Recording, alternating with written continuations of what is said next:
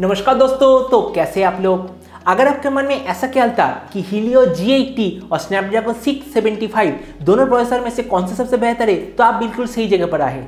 इस वीडियो में आज मैं आपको दिखाऊंगा Mediatek Helio G80 जो कि एक मिड रेंज गेमिंग सीपीयू है और Snapdragon 675 जो कि पिछले साल का एक बहुत ही बढ़िया मिड रेंज सीपीयू है। दोनों में से कौन सा सबसे बेहतर है और क्यों सबसे बेहतर है, तो चलिए शुरू करते हैं आज का वीडियो बिना कोई वक्त खपाए। और ये वीडियो शुरू करने से पहले अगर आप चैनल पे नए हैं तो चैनल के सब्सक्राइब कर देना। अगर ये वीडियो पसंद आए तो वीडियो को लाइक कर देना। अगर वीडियो ना पसंद आए तो वीडियो को डिसलाइक भी कर देना।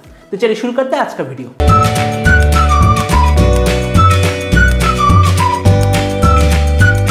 Helio G80 लॉन्च हुआ है 2020 क्वार्टर 1 पे और Snapdragon 675 लॉन्च हुआ था 2018 क्वार्टर 4 पे। मतलब लगभग 1.5 साल पहले Snapdragon 675 लॉन्च हुआ था। Helio G80 और Snapdragon 675 दोनों ही processor 64 bits octa core processor है। Helio G80 बना है 12 नैनोमीटर आर्किटेक्चर पर और Snapdragon 675 बना है 11 नैनोमीटर आर्किटेक्चर पर। ये नैनोमीटर नंबर जितना कम होता है वो प्रोसेसर उतना ही ज़्यादा पावर एफिशिएंट होता है। तो इसका मतलब पावर एफिशिएंसी के मामले में Snapdragon 675 थोड़ा सा बेटर है। अगर हम दोनों प्रोसेसर के कोर कॉन्फ़िगरेशन की बात करें तो Helio G80 में 2 high performance Cortex A75 core जिसका स्पीड है 2.0 गीगाहर्ट्ज, 6 Cortex A55 लो परफॉर्मेंस कोर जिसका स्पीड है 1.8 गीगाहर्ट्ज और Snapdragon 675 में 2 high performance Cortex A76 core जिसका स्पीड है 2.0 गीगाहर्ट्ज और 6 लो परफॉर्मेंस Cortex A55 कोर जिसका स्पीड है 1.7 गीगाहर्ट्ज।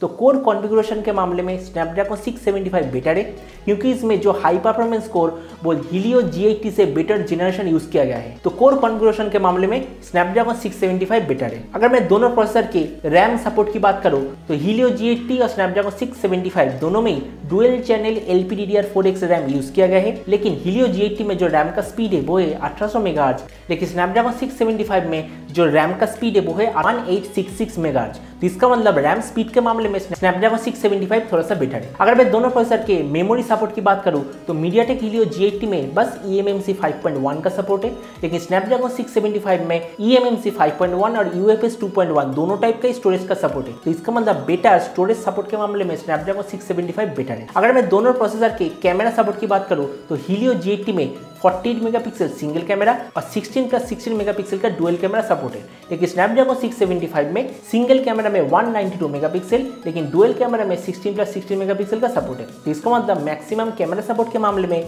Snapdragon 675 बेटर है। अगर मैं दोनों प्रोसेसर के वीडियो कैप्चर की बात करूं तो Mediatek Helio G80 2K video 30 fps पे और फुल HD वीडियो 60 fps पे कैप्चर कर सकता है, लेकिन Snapdragon 675 4K वीडियो 30 fps पे, फुल HD वीडियो 120 fps पे और HD वीडियो 240 fps पे कैप्चर कर सकता है। तो वीडियो कैप्चर के मामले में Snapdragon 675 ऑब्वियसली बेटर है। और अगर मैं दोनों प्रोसेसर के डिस्प्ले सपोर्ट की बात करूं तो दोनों ही प्रोसेसर बिल्कुल सेम फुल HD प्लस तक का डिस्प्ले का सपोर्ट है और दोनों में जो मैक्सिमम रेजोल्यूशन है वो भी एग्जैक्टली सेम है। अब हम देखते हैं दोनों प्रोसेसर का नेटवर्क सपोर्ट। Helio G80 में Cat 7 डाउनलोड लिंक है जिसका स्पीड है 300 Mbps और Cat 13 अपलोड लिंक है जिसका स्पीड है 150 Mbps और Snapdragon 675 में Cat 12 डाउनलोड लिंक है जिसका स्पीड है 600 Mbps और Cat 13 अपलोड लिंक है जिसका स्पीड है 150 Mbps। Helio G80 में डुअल बैंड वाईफाई का सपोर्ट है, लेकिन Snapdragon 675 में ट्राई बैंड वाईफाई का सपोर्ट है। तो नेटवर्क कनेक्टिविटी के मामले में Snapdragon 675 ऑब्वियसली बेटर है। तो अब देखते हैं दोनों प्रोसेसर का सबसे मेन चीज जो कि ग्राफिक्स कार्ड। Helio G80 में Mali G52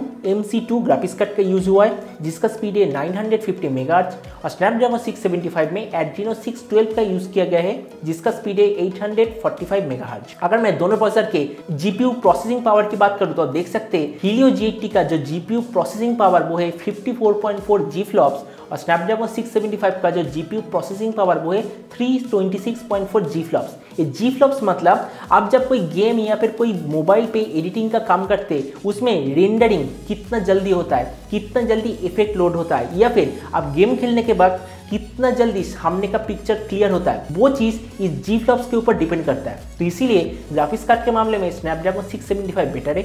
और अगर मैं दोनों प्रोसेसर के ANtutu GPU स्कोर की बात करूँ तो आप देख सकते हैं कि इस स्कोर के मामले में दोनों ही बिल्कुल सेम है, लगभग 40,000 के आसपास। और अगर मैं Centurian मार्क स्कोर की बात करूँ, ये भी एक तरह का GPU स्कोर होता है।